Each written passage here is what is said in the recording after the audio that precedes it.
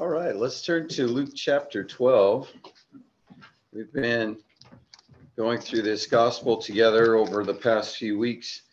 And I was visiting with a few people at the funeral or memorial service yesterday, and just mentioning how different Mark and Luke are when you read them back to back. Mark is so succinct and very, like I noticed, especially during sections, the word immediately pops up all the time. And I think you have to, I haven't really studied Mark, in depth. I should maybe do that next. But I mean, not necessarily with you guys. I'm saying. It'd be a shorter series at least. Right? This is like our fourth installment of Luke, but Luke is just more detailed, a lot longer chapters, and that's not like Luke wrote the chapters out, I know, but and more just a different style of writing. And as I look through Luke, I think it just does require a little more time because of all of those things in it. And we didn't quite finish the section from verses 8 through 12. So I wanted to go back to that and spend some time sort of reviewing. If you weren't here last week, we really were kind of taking some time on trying to understand what blasphemy against the Holy Spirit is. And we'll talk a little bit about that again. But then want to make sure we don't skip over verses 11 through 12. And then we'll move on to the next section. So let's read together from verses 8 through 12 of this chapter 12. Jesus is speaking. I tell you, everyone who acknowledges me before men, the Son of Man, also will acknowledge before the angels of God. But the one who denies me before men will be denied before the angels of God. And everyone who speaks a word against the Son of Man will be forgiven, but the one who blasphemes against the Holy Spirit will not be forgiven. And when they bring you before the synagogues and the rulers and the authorities, do not be anxious about how you should defend yourself or what you should say, for the Holy Spirit will teach you in that very hour what you ought to say. In verse 10, we'll get to that in a moment, about everyone who speaks a word against the Son of Man will be forgiven.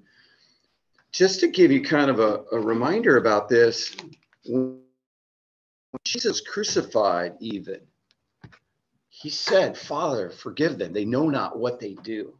There's just kind of an interesting juxtaposition. Jesus was willing to forgive kind of that ignorance of what these people were doing to him.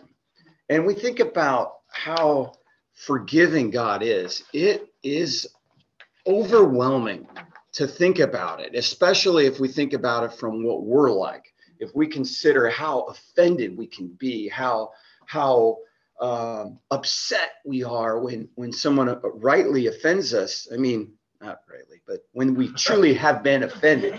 Get the idea?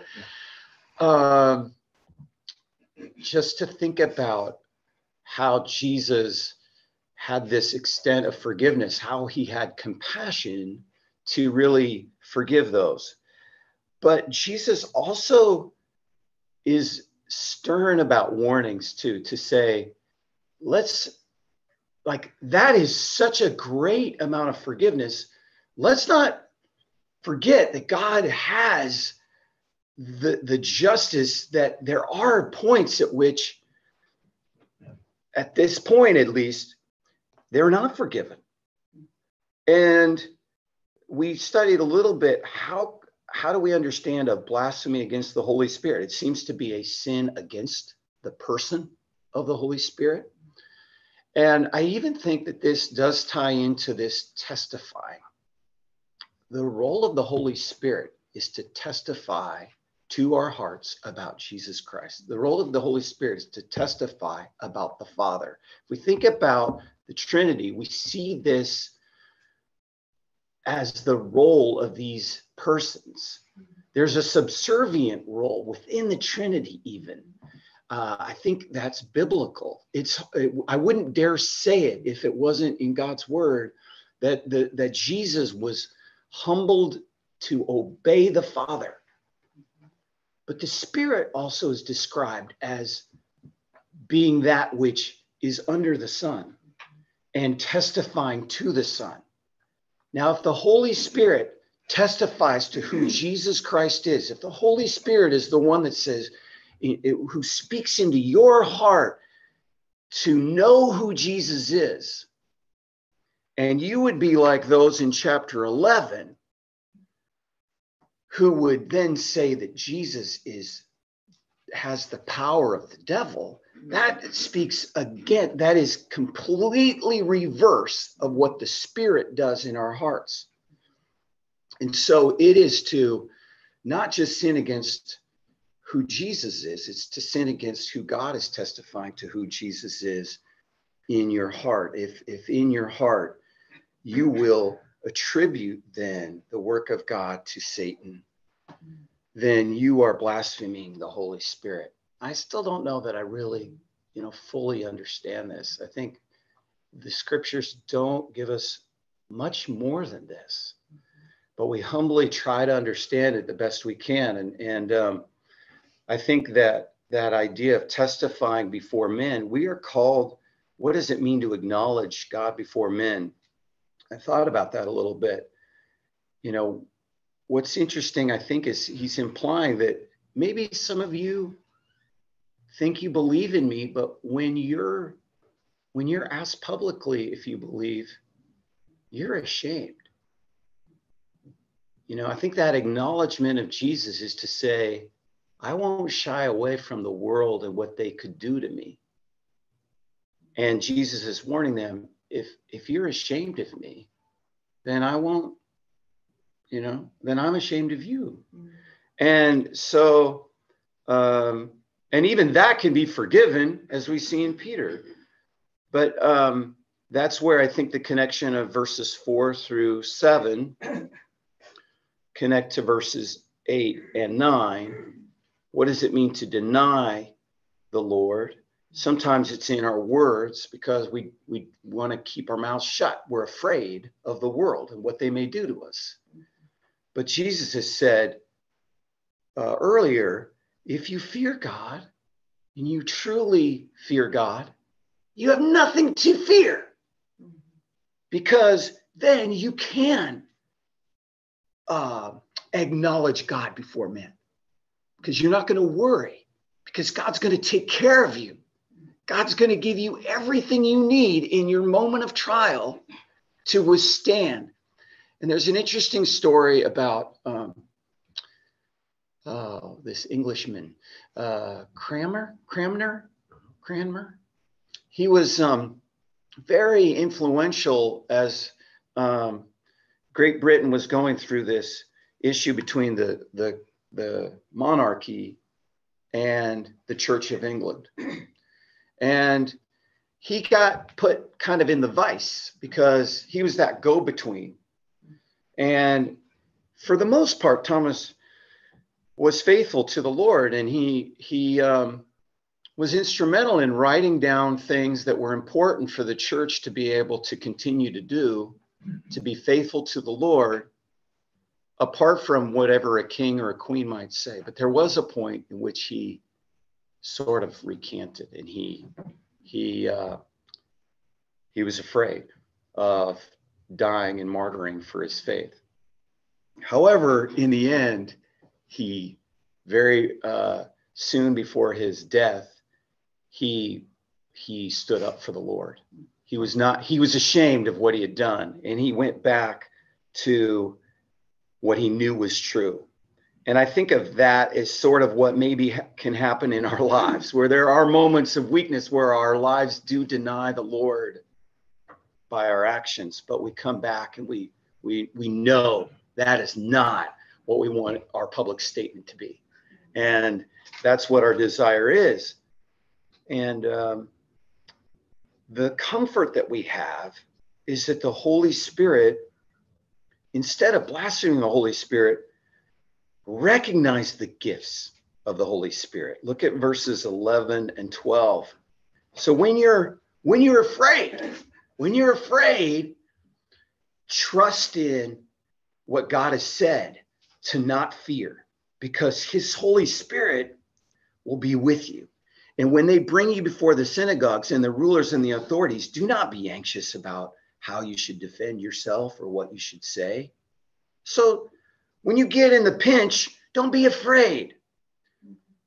For the Holy Spirit will teach you in that very hour what you ought to say. And there's a passage that I think we know from 1 Peter 3. And I'll just read it. I know you guys know this verse. But I think this verse can also go along with the one that we just read about the Holy Spirit.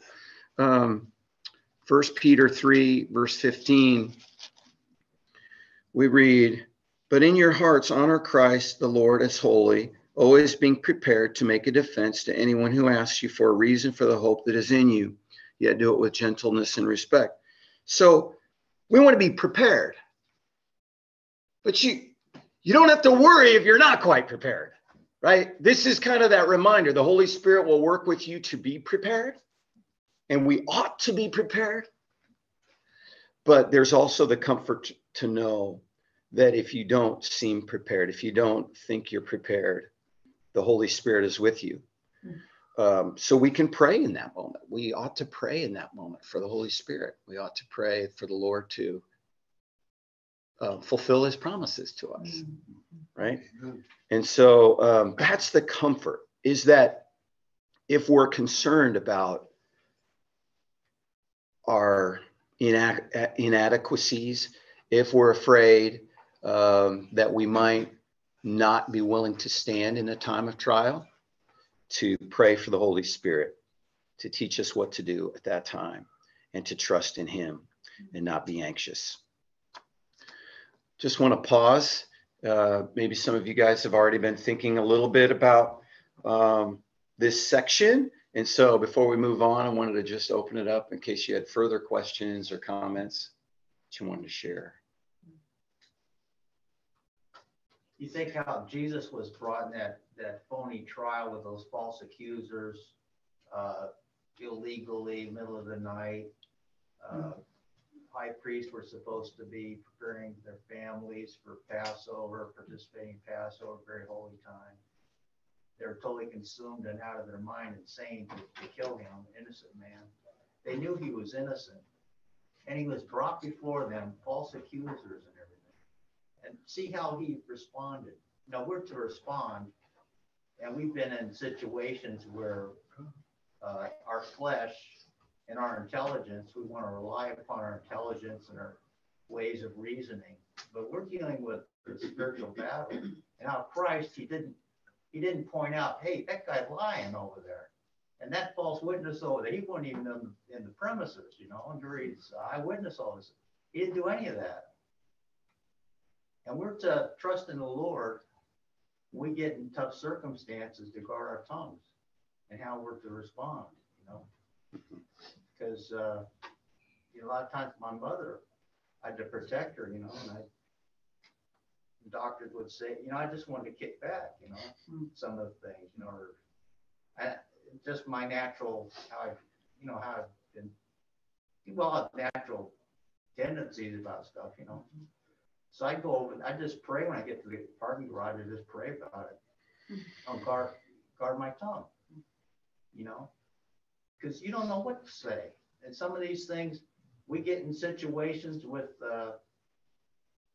thankfully I've never been in court, but you get in these situations where, what do you do? I've been unjustly treated. How can I let them, what do I say? And they're not going to listen to me anyway, but we have to trust in the Lord. And he will work it out. He will use our little crayon drawings to make sense to these geniuses, He's going to fix it. And we got to trust in him. And we have to represent him to the world, because the world is in total darkness. They are so completely blind, leading us down here to say 1 + 1 = 8, And if we don't believe that on Tuesday, it's going to be 9 on Thursday, And we're supposed to be light to them in this dark world, you know? And how do we do that? We argue and persuade, use our intelligence, but we have to pray about it. That the Holy Spirit will take control of our lives and our speech and use our words. He wants us to say something. Sometimes he doesn't want us to say something, but we're to respond the way he wants us to, not the way we want to. Mm-hmm. Mm-hmm. Thanks. John? Yeah, just to piggyback on that a little bit, I think I'd like to extend this to don't be intimidated. You want to talk to your neighbor, don't be intimidated.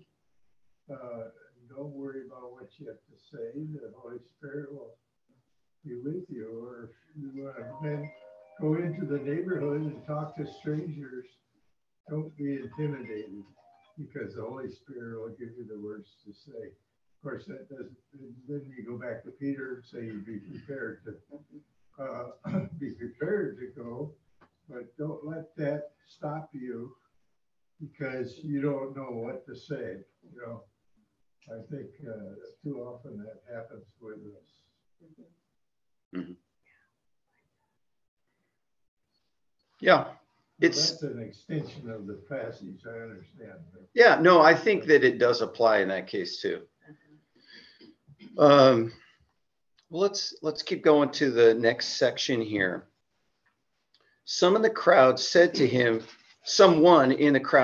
him, "Teacher, tell my brother to divide the inheritance with me." But he said to him, "Man, who made me a judge or arbitrator over you?" And he said to them, "Take care and be on your guard against all covetousness, for one's life does not consist of the abundance of his possessions." And he told them a parable, saying, "The land of a rich man produced plentifully. And he thought to himself, 'What shall I do? For I have nowhere to store my crops.' And he said, 'I will do this. I will tear down my barns and build larger ones. And there I will store all my grain and my goods. And I will say to my soul, Soul, you have ample goods laid up for many years. Relax, eat, drink, be merry.' But God said to him, 'Fool, this night your soul is required of you, and the things you have prepared, whose will they be? So is the one who lays up treasure for himself and is not rich toward God.'" Now, I think that if you think through the first part of the chapter, he was teaching them about hypocrisy. And that did flow into verses 4 through 12, I think. If you kind of, are willing to roll around in your mind a little bit, you can see how hypocrisy will put you in a weird spot when now your life is on the line. Now it's going to expose you a little bit. Which side of that line are you going to fall on when it comes to who Jesus is? Because you may have been faking it pretty good on the outside, but what if it's going to cost you your reputation? What if people are going to make fun of you? Oh, now you'll just flip it around, right? Now, I'm in a different crowd. Now I have to pretend to be an unbeliever. And then just hopefully inside, I'm still with the Lord.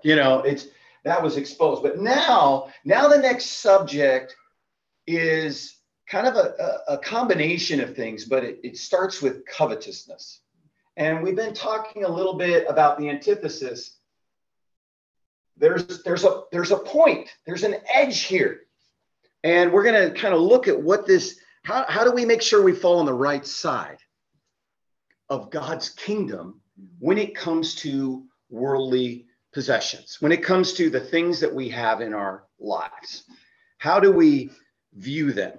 We see this person in the crowd saying to Jesus, "Teacher, tell my brother to divide the inheritance with me." And, it's sort of like, "Look, Jesus, fix this for me. I've got a problem." And Jesus does not seem interested in getting involved. Why not? Why do you think Jesus is it seems kind of a little short in terms of how he responds? I don't think he's necessarily annoyed, but he's like, "Who made me? judge and arbiter over this? Why is Jesus not that excited to help this man out? What do you think? Maybe he has false motives. Maybe asking the question. Yeah. What else could it be? Aren't there already courts and things established for that purpose? Yeah, sort of like, you know, you want me to just take care of this for you two? I mean, why don't you just deal with it, you know, with the civil law, civil magistrate? It almost seems like a tattletale scenario of, you know, and this guy thinks he's been unjustly dealt with by his brother. So Jesus uses it into a teachable moment, right? That's what we call these as educators, teachable moment. And he's like, I'll tell you what, I'm not going to help you with that, but I'm going to help you with that. Let me help you with that. You get it? And this is how the Bible speaks to you and me, because you might be like, well, I don't have trouble with this. And Jesus could say, well, maybe we do. Maybe I do have trouble with this, even if it's not about inheritance. Maybe it's not about being unjustly dealt with. I probably have something that needs to be uncovered here. So Jesus, the perfect teacher, says, take care. That means watch out. Be on your guard against all covetousness. And that word covetousness implies excess. The idea here is, you know, if somebody's really hungry and they want food, they're not necessarily coveting something that they need, right? I think we can all see biblically that doesn't mean any wants that you have in life are coveting. If you're hungry and you're poor and you have needs, that's not to covet something, but when you want more and more. And the idea here is you can't be satisfied by it. It's like you're always hungry. Your appetite never stops. Now, there's small amounts of this and large amounts of this, but that covetousness is the wanting of something that you don't have, wanting something that would make you, or you would think would make you happy. And I guess if we're thinking about this, what is the opposite of covetousness? Right. Contentment, being satisfied. And you know what's really interesting? I learned this actually from a dietitian, is that when you eat something not good for you usually, the biggest thrill is that first and second bite, right? I mean, it just pops the brain into, this is so good. But the last bite of the candy bar isn't that good. And so her theory is just take 1-2 bites and walk away from it, because you're not actually going to get the same endorphin spin from bite 3, 4, 5, and 6. And that's true of a lot of things, unless you just really decide to enjoy it. You can. But isn't that how a lot of gifts are? And then 6 months later, it's just in the cupboard with all the other cool appliances. You're making smoothies every day for a month. Your bread machine was really cool for a while. The thing you could buff your car with, now you're just taking it in and getting it cleaned by somebody else. It just does not last. Covetousness exposes that the thing we wanted maybe wasn't that valuable. So we want to ponder this in our lives. When are we falling into covetousness? When are our wants, when are our desires just a sign of not being content and satisfied with what the Lord gives us? That's the challenge with things. Now, sometimes we talk about this more about idolatry. Yes, this is kind of like idolatry, but this is a sin, like, you know, like there is a difference in the 10 Commandments between the sins. They're all related and they're all one thing. When we break one, we break them all. But we also can see covetousness outside of idolatry. It's just a not being satisfied with what the Lord's provision for us has been, or what's really enough, right? It's funny because, like, I'm kind of overly frugal. So sometimes after I go to an expensive restaurant, I'm like, man, I'm going to get hungry in 3 hours. And I just blew a bunch of money. Sheesh. You know, like, so when I spend money, I'm sort of like, how much am I really going to be satisfied with that expense? Because I'm still going to come home and, you know, so it's tricky. I don't know. Anyway, I digress a little bit, but just, I want us to ponder that idea of what covetousness is and what the sin is. And it's just interesting how it leads to problems. When you make a lot of money, you got to pay a lot of taxes. You know how much time people spend trying to like pay fewer taxes? Why don't they just make less money? It'd be a shortcut. I mean, really. I was talking to a tax guy. He's like, this guy was so mad at me. He's like, why am I paying so much tax? He's like, because you're rich. I'm sorry. I mean, it's that way with a lot of things, though. You know, I filled out the FAFSA. Well, my wife mainly filled out the FAFSA for financial aid. And I'm like, man, how can I hide that I have 6,000 here? Well, you know, like that exposes something in me. You know, people used to quick buy a car and then apply for financial aid. It was like, that's the scam, right? Like we're living the scam because we want more and more, but we don't really appreciate what we have. Storage, you know, we all need a storage space. I mean, when you drive around, there are storage lots everywhere. And there are people, and these storage places, they know exactly how to work with this. Your first month is free because you're not going to need it more than a month. But everybody forgets it's there. They just pay the monthly bill. And you think, if I'm not even using it, why do I have it? Right? And so our cupboards, our closets, our garages are proof of what we need. So we just have to look back. And he says, remember this. And this is the thing that I think applies to that. One's life does not consist in the abundance of his possessions. Our lives don't. And so within this story, and what we know happens is these possessions, they're just that. They're just stuff. And it's tricky because sometimes we lose it all, and you know, a fire can just take it all away in such a little amount of time. A tidal wave in Japan can just wipe out millions and billions of dollars. Think about Hurricane Katrina when New Orleans kind of went through. It can be gone so fast. And that's what Jesus wants us to think about. Like, you want it so bad, but your life doesn't consist of these possessions. And I was thinking, you know, what is it that our life consists of? And yesterday, one of the passages that was used during the memorial service was talking about the riches of Christ, right? What is abundance in life? What is it? What is the essence of abundance? And if we go to Ephesians 3, 8 to 10, this was the passage that Pastor Keller Jr. read. And it bears repeating.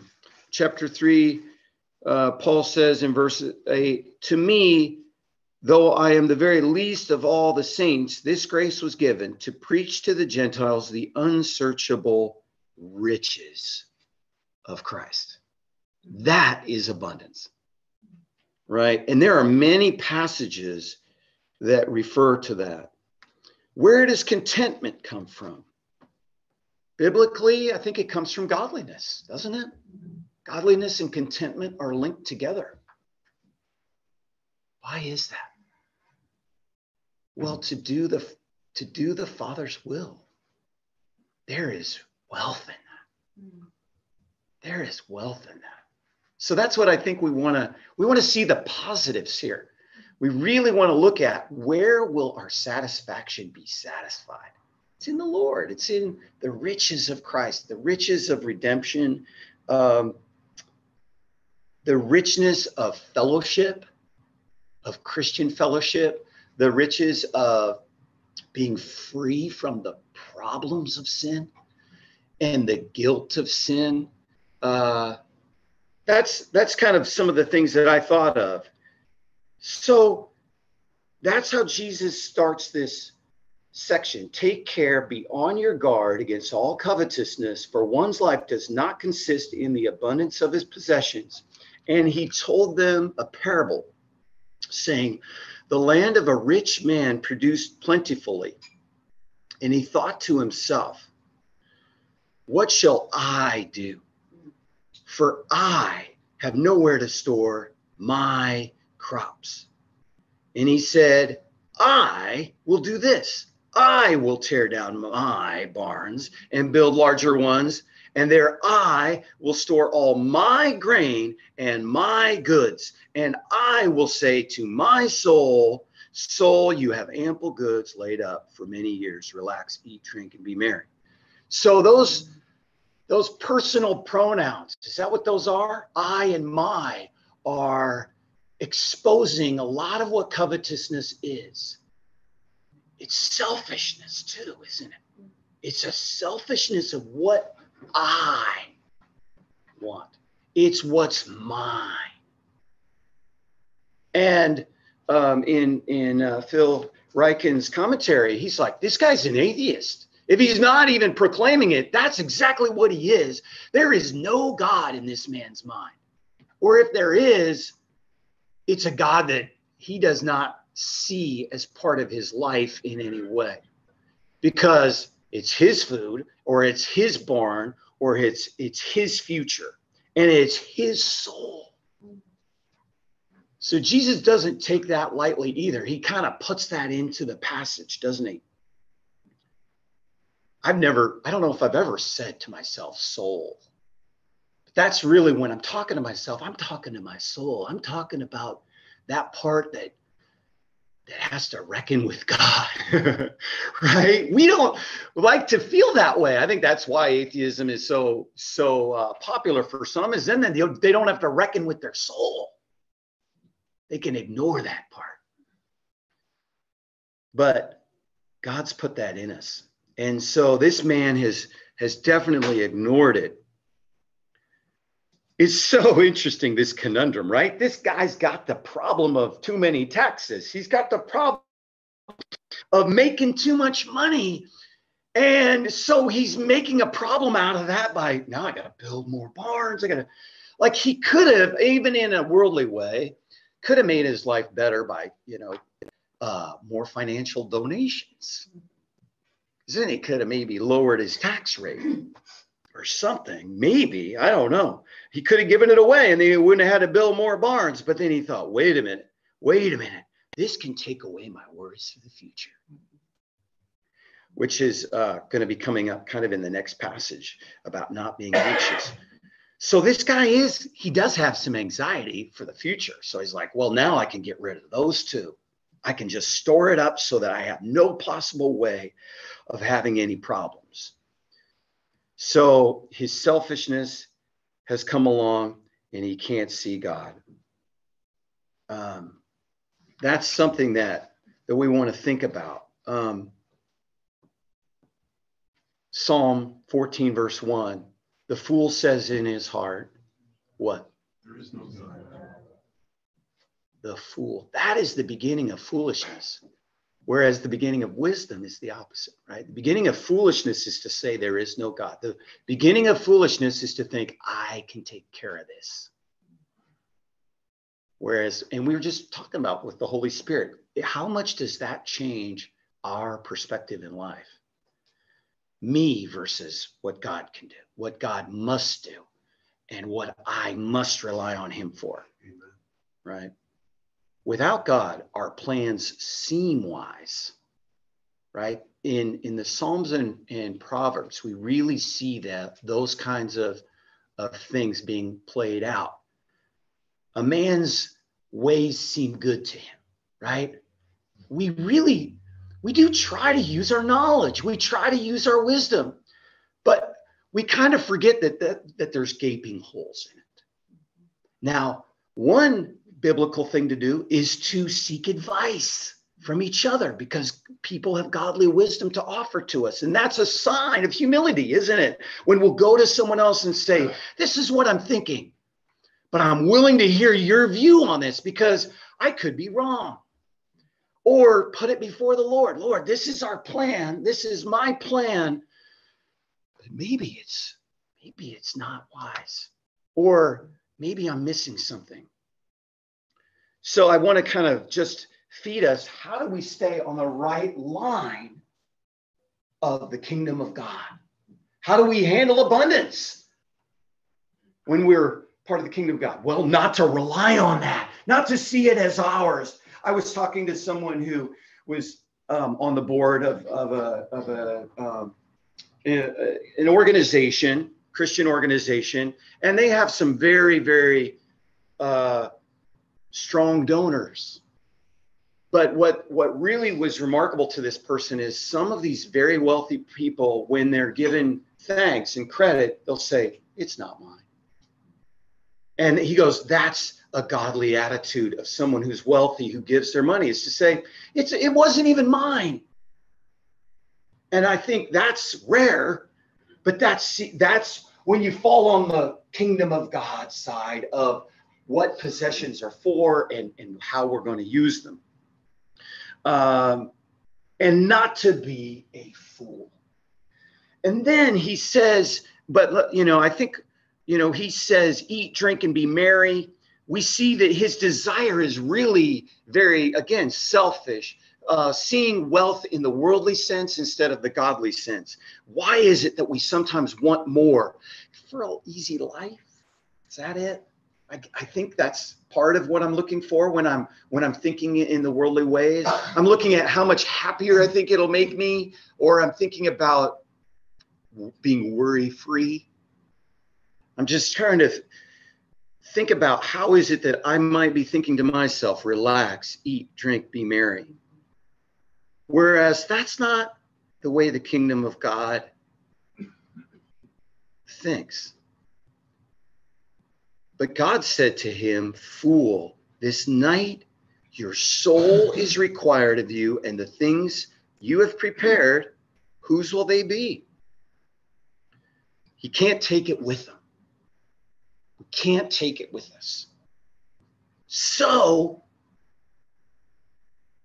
we should lay up treasure, right? We should lay up treasure in a different way. We should not lay up treasures on earth, right? But we should lay up treasures in heaven. He says it in the negative in verse 21. So is the one who lays up treasure for himself and is not rich toward God. To say it in the positive would be, to work for that which lasts and doesn't rust, that which can't be taken away. Work for that which lasts, and to be rich toward God. What does it mean to be rich towards God? There's different things that we could say about that. And I want to just open it up for your thoughts. What do you think it would mean to be rich towards God? Some of it we've alluded to, or I've alluded to, but as you've been contemplating this, what are your thoughts about this? Jesus said to lay up treasures in heaven, not on earth. What's an example of how we do that? How do we lay up treasures? Mm-hmm. What other things do we do to lay up treasures in heaven? I mean, we know that when souls are saved, that's an eternal treasure and reward in their life. What are the things we do towards that motivation?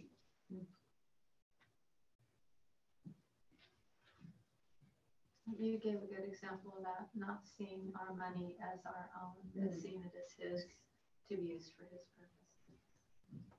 purpose. Yeah, what else? How can we tangibly do these things? Isn't the whole chapter really more about the leaven of the Pharisees? This is Pharisaical. It's putting self in front of everyone else. That's exactly what 12:1 has to say when it talks of, I mentioned to you last week, the word trampling, I can't even think now. The Greek means another, all reading is to be rude toward one another. It seems so out of context, trampling, but to be rude, running over everybody else for self. And that's exactly what we have here. We have this rich man who is, as a Southern Baptist says, the only place in the Bible that talks about retirement. He is for himself, and that was the Pharisee. I thank you, Lord, that I'm not like this man over here. So to be rich towards God is to put others first, to see our needs under what we can do for others. Yes. Humble service to promote the extension and expansion of his kingdom. Yeah. So we want to have a good view of God's kingdom now even. How do we promote God's kingdom in people's lives today? I'll read a section that Ryken has. He says, but what would our lives be like if we weren't so stingy? What does it mean to be rich toward God? I am rich toward God when his glory is my highest goal. That's another aspect of it, is giving glory to God instead of what this man does, thinking he's the one responsible for his rich crop. So giving thanks and glory to God for any abundance that we ever see or any work in our own life spiritually. When his glory is my highest goal, when his worship is my deepest joy, and when his fellowship is my greatest satisfaction. So it's to find satisfaction in who God is, even more than what he gave to me, right? Part of knowing the riches of God is knowing how he is glorious in and of himself. I am rich toward God when I offer all my abilities for his work without reserve. I'm rich toward God when I take the time to serve people in need and give the first portion of everything I get to Christian ministry. So our tithing, our giving, as being a desire that we want to do, not because we have to, but because we want that. We desire that wealth to go to the Lord's kingdom work. I'm rich toward God when I make the needs of the poor a priority and embrace a simple lifestyle that gives me more freedom for ministry. I'm rich toward God when I decide that there are some things I can live without so that I will have more to give to people who do not even have the gospel. I'm rich toward God when I give and give until I am, and all I have is dedicated to his glory. To see our resources, as something we want to put into service. So it could be our talents putting into service. It could be our conversations being directed more towards God's glory.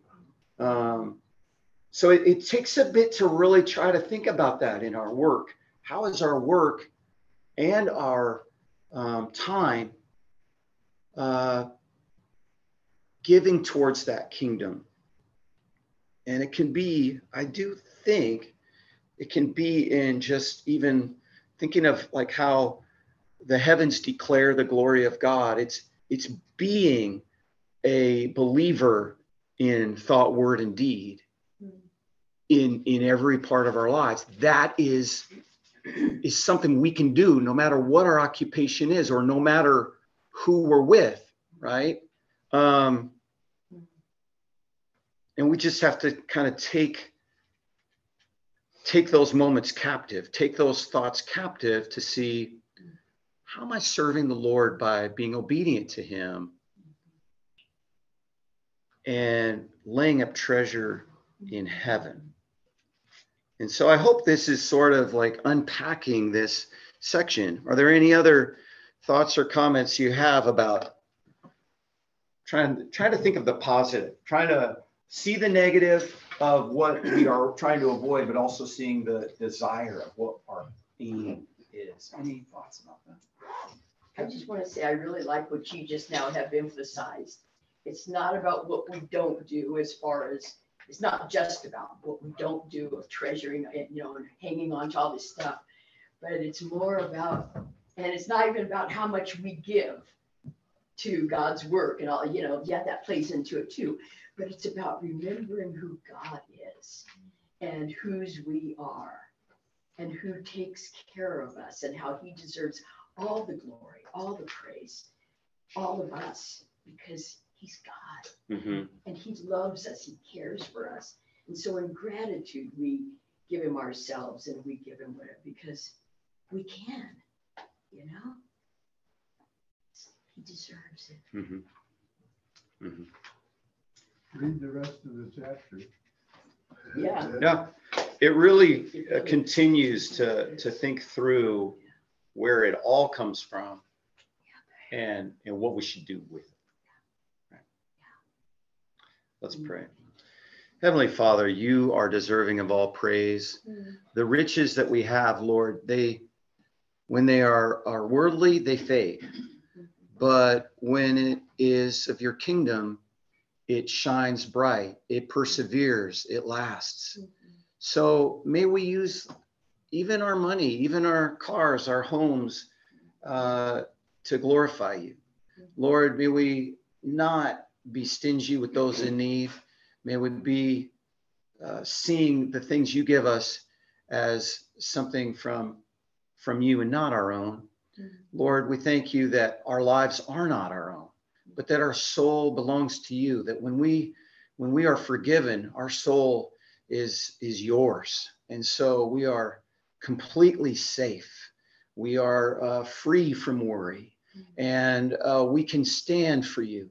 We can have the Holy Spirit. We will have the Holy Spirit in us to acknowledge you before men. And we pray that we would do that with our minds, our thoughts, our actions, our speech, and all that we do. May you be praised. We thank you that through Jesus Christ, all of this is possible, that through his atoning work, through your Spirit's work in our lives, through your salvation, this is all possible. And so we give all the praise and glory to you. We pray in Jesus' name. Amen.